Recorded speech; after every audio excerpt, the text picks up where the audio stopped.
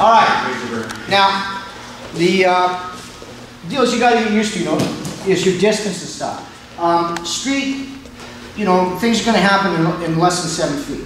Okay, and if it's going to be an inch web, it's going to be a lot closer. It's going to have something like, how fast can someone get it out? Right? You know, you guys don't think about it, but I'm just here. Right? And Jay's tendency is to want to move away.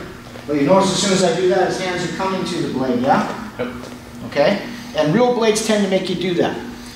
Okay? Now, at nighttime, you may not see it, so your cross block gives you a wider angle. Do your cross block, Jay. Your cross block gives you a little bit wider, but not the way Jay's doing. So bend your elbows and get a wider plane. Now, what you do then is think of these like wings on an airplane. So if Jay wants to come to this side, he's going to tilt the aircraft in his whole body. And now I'm going this way. Now my tendency is to want to draw it back. So Jay wants to hit with his body, and as I start to draw the knife back, he wants to control, so I can't start slicing. Now, if I don't get pain compliance, I simply switch hands. Now, you may not do it because you're a trained knife guru, but any 5-year-old kid will do that. Okay? Think about the last time someone stole your baseball hat.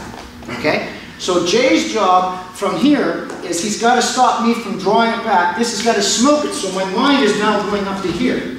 And then it comes back into pain from there. You follow? Sure. Does that make sense? So again, how fast can someone deploy? It depends on what they do. You understand? Now I know you guys don't practice this, but this is, I got no other life, right? It was a joke. All you guys in Hollywood land take this stuff way too seriously. Okay? I mean, he's a brand new officer cadet, for God's sakes.